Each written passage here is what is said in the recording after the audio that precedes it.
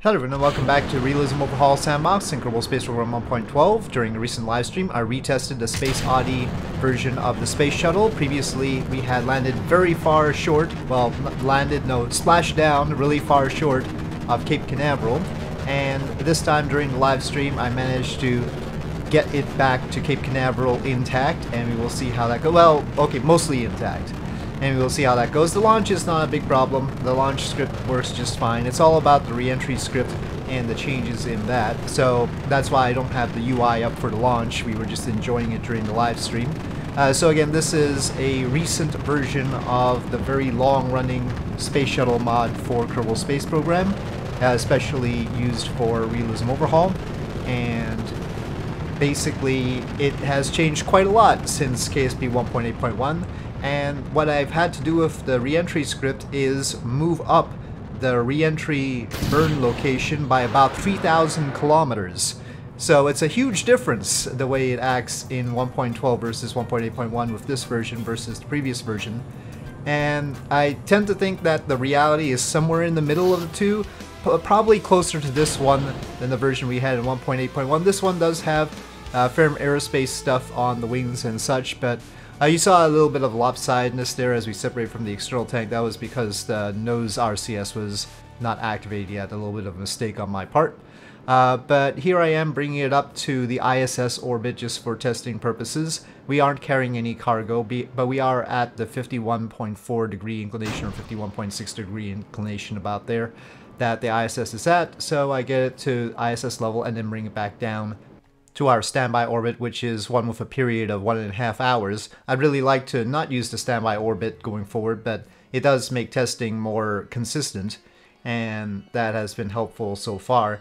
Whenever I've tested with the random lopsided orbits, that has been very inconsistent, so haven't really gotten a good handle on numbers from just any old random orbit as far as retroburning from it. But now it is under the control of the re-entry script, and again, the retroburn point much closer than previously, and much closer than I think it ought to be.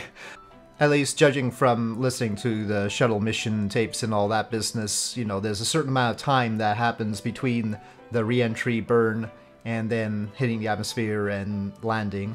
And we can hear that, and so this is a little bit quicker, but quicker is not bad. And for now, we'll do it the way that this shuttle needs it to be done. In fact, I didn't think that the way it happened in 1.8.1 was necessarily exactly right either, and that was probably more further off, but I went with that at that point.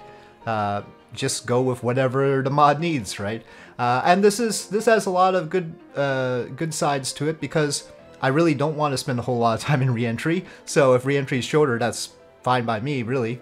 But also, things in 1.12 seem to control much better. I think KOS has had substantial improvements, and overall I thought I was much more careful with the RCS thrust, and it turned much smoother, and the aerodynamics after we take control and land are much better, actually. It handles much better than the previous shuttle. So, lots of good things going on with this one that'll make it easier. So I'm very much willing to accept however it is, and probably if the improvements are to KOS, I haven't really changed the script, so it's just the same thing that I've told it to do, but KOS is just doing it better. And that being the case, probably other systems that KOS controls will probably do RCS burns better as well, so I look forward to testing that out and seeing if we can put that to practical use, as I've sort of captured every 10 kilometers in altitude here for reference, because the script still needs some tweaking. Even though we do make it back to Cape Canaveral, there are times when it's pitching down in order to get more lift when it doesn't really need to, and here it's trying to get extra drag. It's doing the S-turns, because earlier on it was trying to get more lift, and now it's trying to get more drag, but really it should just be sticking to about 40 degrees the whole way. Doing S-turns is fine though. It's nice to see that it can do that efficiently. But actually we're using a lot of pitch here because I accidentally moved the center of mass in the wrong direction in the configuration. I was trying to adjust it, but I adjusted it wrong, so that was my fault. But we ended up with just barely enough fuel to get back down, even though I made that mistake. But yeah, so we're doing the S-turns. Probably I just need to adjust the script as far as how much energy it thinks it needs at any given point, given this new situation, and then we won't be doing so much of the adjustments. Anyway, we basically overshoot Cape Canaveral initially, but not by so much that the shuttle can't make it back. So here we're pitching down, and one adjustment I made to the script was that it used to pitch down at 35 kilometers because with the drag that the old shuttle had, 35 kilometers was where it was safe to, because we have to be below a certain speed. But here I got to 45 kilometers to start pitching down because we were already slow enough because this has much more drag. So yeah, it's very important that it pitches down between Mach 3 and Mach 5 basically. Too fast and the vertical stabilizer isn't really good enough to control it. Too slow and it's gonna stall out basically. So anyway, I took control a little bit early. I normally take control at 15 kilometers, but I took control at 20 and it was very easy to turn. So it turned very smoothly, and here we are gliding back. And my general principle is if I can see the runway, I'm in good shape to get back to Cape Canaveral, and I was able to see the runway after turning, so I was fairly confident that I could get it back safely. And there's the runway. Somebody asked what the interior looked like, so here we are trying to do a cockpit landing. Probably not the best idea ever. We have way too much energy actually. I wasn't entirely expecting that. I knew we could get back, but we actually have too much speed right now, which is weird because earlier on, of course, it's getting so much drag. It's very good at slowing down in the atmosphere. Now that translates to a lot of lift actually, and drag and lift are not against each other, they're actually related.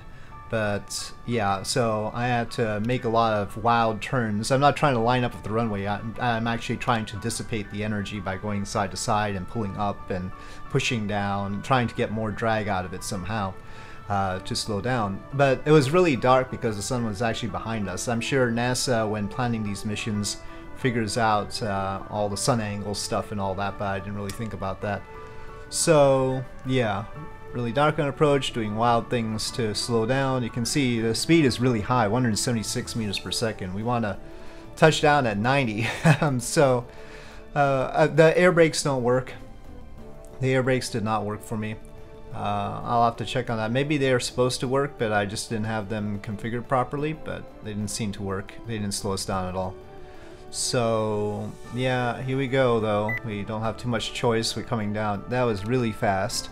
150 meters per second. We've got Kerbal wheels. And then Kerbal things happen. I'm trying to deploy the drag chute there.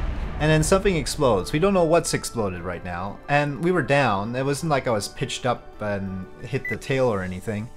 But when I tried to deploy the drag chutes through staging, and they were the only thing left. The air brakes do open, they just don't actually do anything as far as drag is concerned. But yeah, we lost the bottom two engines somehow. Not the body flap, interestingly. But it occurred when I was trying to deploy the drag chute, and so, I don't know, maybe drag chute is weirdly positioned. The F3 log says that SSME crashed into 11, which I have no idea what that means. And it only said one, Pekka noted that. I guess both of them happened simultaneously or something, I don't know. But yeah, okay, anyway, we can get the shuttle back to the runway. There's just a matter of a little bit of refinement as far as trying to improve the situation, but it is quite doable, and really it's probably better in this version than in 1.8.1, especially because KOS is handling it better. And really, I think we all want to spend less time during re-entry, so it's probably better off and closer to reality in that respect. The other one was a little bit too long during re-entry. So anyway, with that, thank you for watching. I hope you enjoyed this video. If you did, please do press like. If you have any comments or suggestions, please leave them in the comment section below, and I'll see you next time.